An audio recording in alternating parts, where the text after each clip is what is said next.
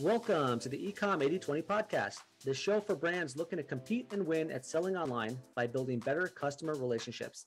Hosted by Isaac Hyman and Jakob Rosenberg, co-founders of Highflyer Digital and marketing experts for 7, 8, and 9-figure brands, we'll reveal, discuss, and demystify the secret strategies that the top 1% use to acquire, convert, and retain customers better. Our mission is to help level the playing field and help you build more profitable, predictable, and scalable revenue streams for your business. Let's get started.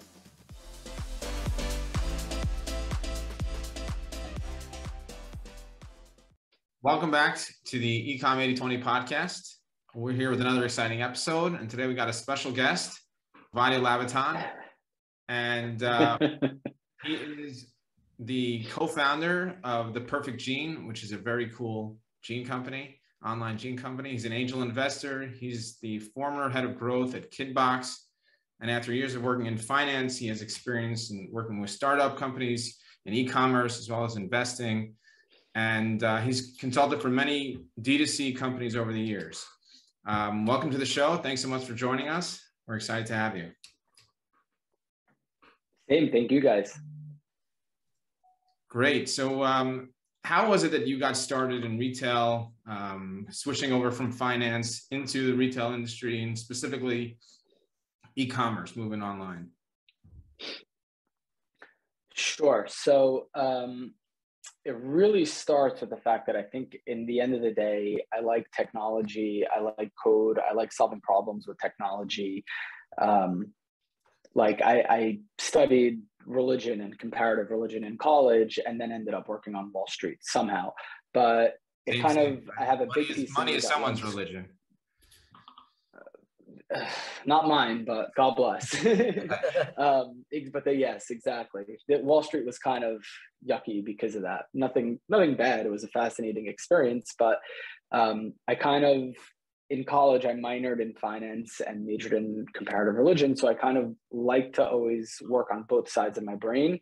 One is kind of the numbers and analytics and kind of the structuring and kind of building machines in that way. But the second side is being creative and writing and thinking through problems and psychology. So Wall Street has all the analytics, deep, really powerful analytics that you're really thinking hard about. How do you model the world? And how do you kind of translate a perspective on the world into a financial model and therefore into stock or bond or asset performance? But it's missing the creativity side in terms of like, how do you communicate? How do you write well? How do you sell? How do you interact with people? So Wall Street really grounded me in deep analytics and thinking about the world as a spreadsheet, but it was missing that other side. And so getting into e-commerce was kind of a natural extension because I knew I wanted to work with startups. I knew I wanted to work in technology. I knew I wanted to build things. And one of the best places to do that, one of the most interesting in my mind, is e-commerce, simply because it's a really, really hard problem where you have to solve a lot of little problems, any of which can kind of really hamper your business. So I like that challenge. At the time, there's still friends who had a web development agency. We partnered together to they would build the technology. I was kind of sourcing deals and kind of operating these businesses. And so we kind of, for a year or two, built a handful of businesses that we owned and operated and partnered with wholesalers. And when that ended, I made a lot of mistakes in how we built that and how we structured it. Wasn't the best success, but we learned a lot and kind of what are the keys to making a e-commerce business successful. And that was early 2010. So it was still the time of Google ads, Facebook ads were just getting started. Shopify wasn't nearly as developed or popular then. And that was kind of the natural transition. I had a lot of the analytics and kind of core ways of thinking about how to build an e-com business financially, but the technology side and the creative side, that was what I was really excited to work on. Awesome.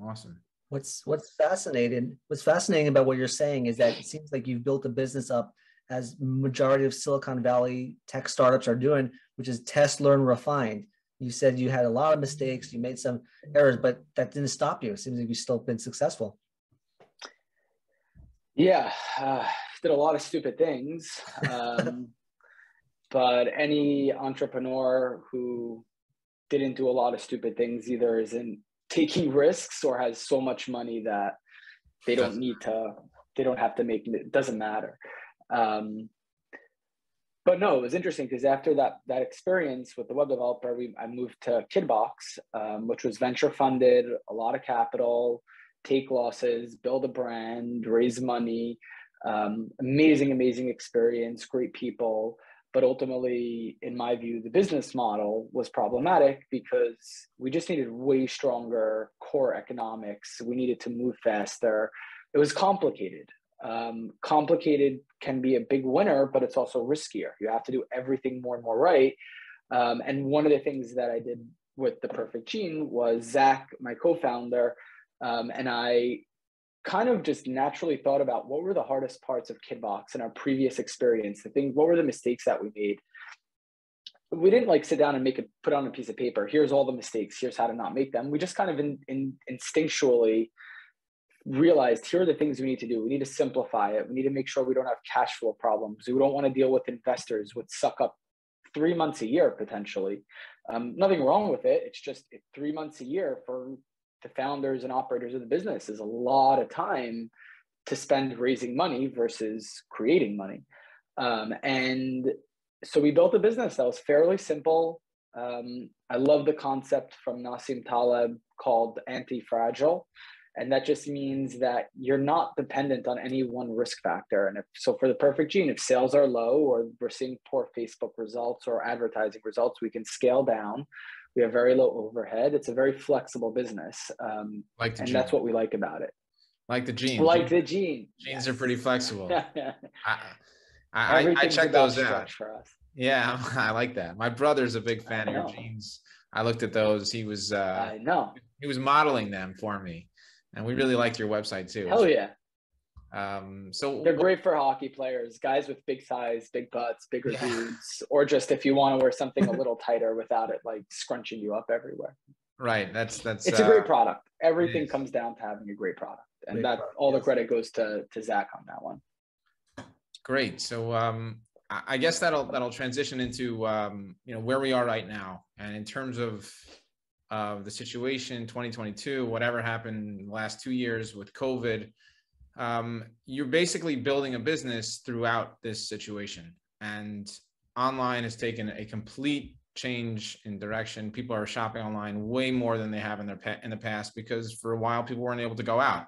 So an e-commerce business is critical, and you've been able to really build up your brand, The Perfect Gene, organically. And even with some of your paid advertising we've seen, you're still building a community and building customers throughout that. So talk a little bit about how COVID kind of, modified your business model, and then, how you're acquiring and keeping customers throughout the situation. Sure. So the business started January 1st, 2020. So it really was an infant by the time COVID hit. I would modify what you say a little bit. I don't think COVID actually changed the game for e-commerce. It just accelerated it. Right. Same tools and tactics in the end of the day. And some categories were huge winners. Some categories were horrible. If you were selling suits in the beginning of COVID, terrible business to be in. No one's going to the office. If you're selling joggers, you could have made bananas money success in 6 months. Yeah. Leggings was so huge. It definitely huge. It shifted the categories that were very popular, and most people got a little bit of a boost, especially kind of by the time you're getting to last summer. Things kind of had settled into at least a new shopping normal. But at the end of the day, the major issue for e-commerce in COVID was supply chain. Can you get product? Can you price it reasonably? And we were relatively okay with that because we have kind of a built-in manufacturing and finance partner. So we're comfortable loading up on inventory and storing it. Not an ideal situation. We'd obviously rather flow it in as needed. But because we structured the business to be robust and not to have to worry too much about inventory, that proved out to be extremely valuable. In terms of how we're capturing customers and retaining them, in the end of the day, when you're being a marketer, you're communicating with a person on the other side of the screen. You don't have a chance to sell them in person, obviously, but there's still a human being on the other side of the screen. You still need to speak to them like they're a human being. What captures attention? Humor, things that are a bit aggressive, things that are a little bit out there, things that are different. And that's what we always try to be. It makes it way more fun because you're not just copying, here's best practices. You're creating. You have to really think hard about how do you sell a product? How do you display a product in a way that's so obvious, so fun, so real that it feels like we want our customers to feel like they're talking to Zach and I versus just a brand. So a lot of people talk about a brand identity.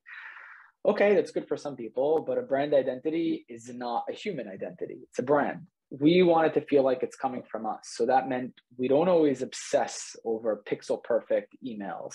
We sort of sometimes want it to just feel like he or I just scribbled it out, sent an email out to 100,000 people. And we mix it up. Some of the stuff is more polished, some less. But in the end of the day, we want the copy. We want the imagery to feel real. We want it to feel fun. We want to make people laugh.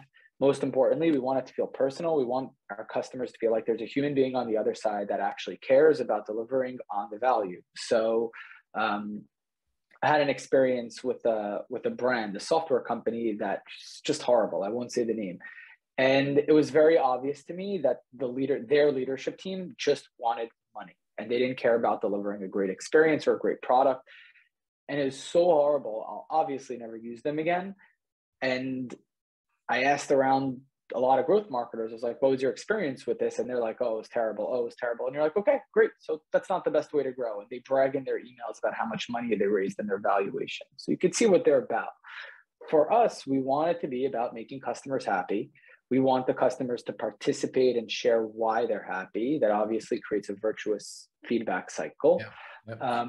But at the end of the day, it's about how you communicate and how to be a marketer, which really means how do you communicate your value propositions, bring customers in, not just to buy and disappear, but to really enjoy what you're doing and to give the feel that everyone's having a bit of fun. Kind of just makes life much easier versus look at how fashion forward our gene is. Like, okay, that's 300 other companies doing that. Let's do something different. Yeah. Get noticed, really, and deliver on the value proposition. Have a great product. For sure. That. And first off, I have to comment. I hope it's not the same email provider you had some challenges with back at Kidbox that probably we had the same challenges. Maybe we'd talk about a different technology provider. But no, we're doing a lot of it. We work with a company called Scalero now. The idea really was we need creative. Like we want the creative to feel like it's coming from us. So we've kind of worked with a lot of different companies. We want very non-standard stuff. We need people who can make off-color jokes and just get it. Because with Klaviyo, a lot of the like operational and data aspects are fairly straightforward and easy, especially for something as simple as our store where we really only sell 1, 2, 3 products. Right. But yeah, no, it's very different gig than what we needed to do at Kidbox, which had all kinds of technical challenges, a lot of data to fiddle through, a lot of segmentation. Here it's much easier. And that, by the way, that was intentional. Like we made this a simple business. It'll never be as big, probably, knock on wood. This is not a business that's designed to be $1 billion business. It's designed to be a very profitable, medium-sized business. Nimble, definitely. Yeah. Nimble. Yeah, just going easy, nimble, low overhead, low risk. Yeah. And it's funny that also you were saying before that marketing it seems like a lot, and maybe it's good for your market. It seems like a lot like dating, you got to get to know someone and have fun with them, 100%. support them and tease them. And, it's a great analogy. It's exactly like dating. You have to communicate why you should spend any time together, why it's worthwhile. What are you going to get out of it? What am I giving? And you have to be a good communicator to be a good marketer. And it's not just about analytics and data and technology and like test. You have to decide what you want to test. You're going to be way more successful if you're intentional about what you're trying to communicate. Yeah, and just to quote, you need to have some game. Yeah, basically. Just to quote you from a couple of months ago when we spoke, in terms of communicating with your customers, you mentioned to us that you want to be the kind of company that the emails and the content and social posts that are coming out of your company are like somebody sitting in the corner writing an email or writing a social post, probably a little high, and giggling to themselves because they're having fun with it, which means that you're having fun with it, and the customer and the client and the social members are having fun with it. So it's a different tone. It's a different vibe. And we really appreciated your brand when we saw it the first time. Like, this is totally cool. Like, we love this. We totally dig this. So yeah, kudos to you guys. You're really killing it. Hell yeah. Thank you. So just, we'll talk a little numbers because we like to talk a few numbers here and there. How do you get your one-time buyers into two-time buyers? How do you get somebody who's they picked up the first pair of jeans and either they love it, they don't, they pretty much love it because everybody does. Because 74% of people. You just answered the question. What's that? You just answered the question. People buy again for one reason and one reason only. It's because they like the product and the value. That's it. All the rest of the retention stuff is BS. You cannot convince someone to buy something a second time if they didn't like it the first time, period. So no amount of tactics, no amount of marketing or communication will convince someone to buy a product if they don't like it, don't need it, or the price was too high. That's it. Like, we do nothing especially clever for retention. I have never seen anyone do anything especially clever for retention that isn't related to, did you like the product? Buy it again. Meaning just, hey, remember we exist, and B, here's a cheaper price. Like, that's it. Once someone has the product, you've done all you can. And if you don't like the product, no one's buying it. The nice thing about jeans is that everyone needs more than one pair.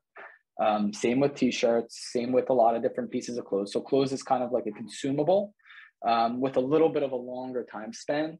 So once we know that once we get someone who A, likes the jeans, which is the vast majority of people, and B, finds their right size, they're going to buy it again because the price is decent. It's not the cheapest pair of jeans, but by no means the most expensive. But most people get it and are like, oh, this is way better than what I have. So we don't have to do a lot of work to get them to buy again. Just send out a couple. The emails are basically reminders that we exist. Right. Yes, it's fun. They're comic. Like, we could obviously turn people off by being like assholes or a bad brand or boring. But in the end of the day, no one's buying unless they really like the product. And like, that's it. No tricks, no nonsense. There's no such thing as a company that's successful with like a really horrible product, just for long term, obviously. But yeah, it seems like you've excelled in meeting their expectations, exceeding their expectations on the product level, and that naturally they just keep coming back. They happen to be part of a good tribe community. Yeah, and it definitely helps that like we have the right tone, so they're willing to give it another shot. But in the end of the day, if they hated the jeans or the jean was like, this is the same exact thing as Levi's, but an extra $20, no one's coming back. Right. Those businesses that have mediocre products are the ones that A, had bigger hits on Facebook, and B, have a hard time retaining customers. So all that like product design is key, period. And like, that's one of the reasons why Zach and I are partners is Zach has a business where they make denim for the past 25 years. So they know exactly how to make denim the right way, comfortable. And they had a theory that like, hey, this is a great product. We've sold some of it in other stores. Like, we can do a D2C brand around this. Nice. One of the things that we try to do with our customers and clients is talk about personalization. Do you do any personalization in your marketing in terms of like reminding people that they bought this product in the past, they might be interested in this? Or is it more just, you've bought from us, here you go, buy again? The answer could be no. I mean, it just, The reality is we do some, meaning we try to be relatively intelligent about our segments, But no, there's not, maybe not enough. We don't do tons of like, you bought black, so now you want to buy blue, or you bought a pair of white jeans, so now you're probably going to buy this. In the end of the day, and the reason we don't do that is, first of all, it's very, very, very hard to do properly. Doable, but very hard. A lot of analytics, like all the AI engines in the world don't really do it right. And in the end of the day, you're trying to predict what someone wants when that person probably can tell you in a tenth of a second what they want. So I think my theory here is, and again, part of it's because we don't have 200 different products. If we had 200 products, it becomes a harder problem. It becomes a much more important problem to tackle. We have basics and they're simple. So we just say like, let me make it very easy for you to pick. Mm-hmm. You bought a black pair of jeans, you need another pair. You probably know I want a dark blue, or I want a light blue, or I want a gray. Make it easy for them to just go, bam, pick it, and you're good to go. Does it really matter if I put a picture of a gray pair of jeans? Yeah, I'm sure it's better, but so hard to achieve. And we focus on like 80-20, really 95-5. We want to put in the 5% of work that produces 95% of the results. Getting the rest of the way is really a grind. It's not so fun. Some people love it. We don't. But yeah, over time, we'll have to get better and better at that. But I don't know how necessary it is early on. It's more just make it easy for someone to choose to surface what they want. Right. We love it when our guests plug our podcast. You know, we are the 80-20 podcast. You hit it right on the head. Oh, I didn't even realize that. That's awesome. That's great. Yeah. So well done. Thank you so much for that plug. You know, just let's focus on that for a second, because, you know, I was looking up, doing some research before this, and, you know, I found a bio for you on theorg.com. And one of the things that you wrote, what motivates you is building machines and then watching them function without me so I can do other things, right? That is the idea behind the 80-20, right? The 80-20 rule is you want to do 20% of work to get 80% of your revenue, 20% of your efforts to get you 80% of your results. And that's really where, you know, a lot of businesses are having challenges because they're trying to do too much and it doesn't always work out. Yes. So talk about what you've done, you know, specifically in this brand, but other brands and in even other companies that you worked in the past, of how you've worked smarter and not harder so that we can, you know, help our audience and help everybody listening. One, we hired the best, if not one of the best, media buying and creative teams and made them kind of close partners. That's Thesis Testing. They're our Facebook and paid media agency. That is what takes the most work in e-commerce, is advertising for the most part. So we made them, we picked the best and got very close with them, and we make sure that we're easy to work with and they want to work with us, and we're not a pain in the ass, and we're not yelling and screaming. Like, we want them to know that we get it and we appreciate what they do, and we want them to know that we're watching and we get what they do and that we appreciate them. So kind of a two-way street. Two, we say no to a lot of things, meaning everyone has, there's a whole ecosystem of little apps that claim they're going to boost your ROI and do this and do that. And the reality is most of them don't work. They take a lot of time. And, you know, we worked with something that was producing 1% of our sales, and I'll take 1% of the sales if it's easy, but it was starting to become work. And at that point, it's like, it's taking time away from doing creative testing and media buying. That's like, has real scale. If you're spending hundreds of thousands of dollars on Facebook, you should be investing your time there, not on some little app that's producing 1% of sales and it's really cute and it has a 300x ROI.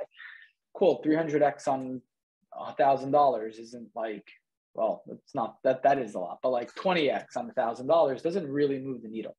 And it's not real numbers. So you really have to say no to a lot of things. You have to avoid anything that's a wrench that's going to mess up your ecosystem and like create complexity for buyers. People sort of think that buyers want lots and lots of options and tools and fiddle around. And like, we don't do a loyalty program. Maybe it works well, maybe it doesn't. I don't really know. I've never seen anything amazing about it. It sounds great, but it actually creates a lot of complexity for a brand to manage and for customers to deal with. How many points do I have? Like, it's great if you're Kohl's or Amazon or Lowe's and you're big brands and people are shopping repeatedly. But for us, people just need to buy a pair of jeans every 30 days, 90 days, 180 days. Just make it easy for them. Give them a coupon. so much easier than I have points. It's in my thing. It's a friction point. It's an anxiety point. So it's like, keep things simple. Say no to a lot of stuff. Be very suspicious about anyone who's making big, broad claims about what they're going to do. I can't tell you how many emails a day, 1 to 2 emails a day from email marketing agencies who are telling us how they get 300x ROIs on this and this. And I was like, okay, like you obviously don't know what you're doing, because you're sending me a marketing message that's not believable. So like, keep things simple, be real, and try to really focus on the stuff that is core to your customer, not core to you. And that's one of the biggest, I'd say, lodestones. And if you stay close to it and you don't really, and you stay close to that, what makes your customer's life easier, what saves them time, what saves them money, then you're in really good shape. If you start diverting yourself into all these other things of, oh, I need to do this app and that app and all that stuff, you're going to get in trouble. And we also, I'd say the other side of that is, we overpay for services that are good because they just work. And I think that's a very important concept, that when like, we don't have the cheapest warehouse and fulfillment, but it works. We work with a warehouse called Mason Hub. Sure, it's not perfect, but it's as good a warehouse as I've ever worked with. And we pay them a lot and they do a great job. And that takes a lot of time off of our hands so that we can work on marketing and creative, which is your 95% of driving your business forward. Nice. It seems like what's fascinating is one of the biggest callouts was shiny new object syndrome is a major killer for a lot of brands. They all chase after this next big thing, and they leave majority of the capabilities on the table from their existing object. Yeah. So, over optimizing the wrong things takes up a lot of entrepreneur time. How many different types of pop-ups can you fiddle with, and referral programs and this? And in the end of the day, none of that's core. Like, you need to get your core engine working. You need to get a product that people love, and you need to be able to communicate why they should love it and buy it. Right. And sometimes that's communicating to the clients, and sometimes it's the customer, and sometimes it's the customer communicating it back to you. And you might have an idea that like, this gene is going to be your core product. And then they might turn around and say, you know what, we want something else, because that's where all the traffic is going. That's where all the sales are going. So, exactly. So, you know, specifically with the Perfect Gene, where do you see your business going in the next 6 to 8 months? And then, you know, e-commerce in general, you know, where would you see that going? Big question. I think 6 to 8 months, I think like we actually have planned out pretty well. Let's get inventory in, sell it, expand our product line, and continue to build out like our creative operations, which just means more and more concepts, more and more videos, more and more things to test. I don't see anything like it's kind of like a little industry of people making prognostications about where e-commerce is going. Conversational commerce, AI, influencer marketing. I don't see any of that. Influencer, whatever. There's right. 1,000 things. In the end of the day, Facebook ads, which is, if you really think about Facebook ads, it's the same as a TV ad, just shorter for the most part. Like, you're just grabbing attention where people are watching. In some ways, it's obviously it's a technological leap, but it's very similar to what it was. And then communicating with customers, emailing them, but maybe direct mail, like the core of it is simple and the same. The one thing that I think I would say is analytics have become way more complicated post Facebook iOS, because you can't rely that much on Facebook or Google Analytics. So it's forced us to really think way harder about how we measure things. We are working with a company called Northbeam. I'm happy to plug them. They're awesome. They've given us an alternate way of looking at a lot of our analytics. That's a new source of truth. So there's no one thing that we look at anymore as like, this is correct. It's not Facebook, it's not Google, it's not Google Analytics, it's not Northbeam, it's not Shopify. We look at everything together, and we look at it from 3 or 4 different lenses, and that tells us where truth probably is. So when there are overlaps in all 4 platforms, that's when we know we probably have something right. But that's probably the biggest change that a lot of brands are going to struggle with, is How do you, given the reduced efficiency of Facebook and Instagram and the reduced fidelity of their analytics, how do you get better and more points of view so that you can really understand what your marketing is? And how do you deal with the inherent fuzziness of all this? It's just not precise anymore. And how do you manage that?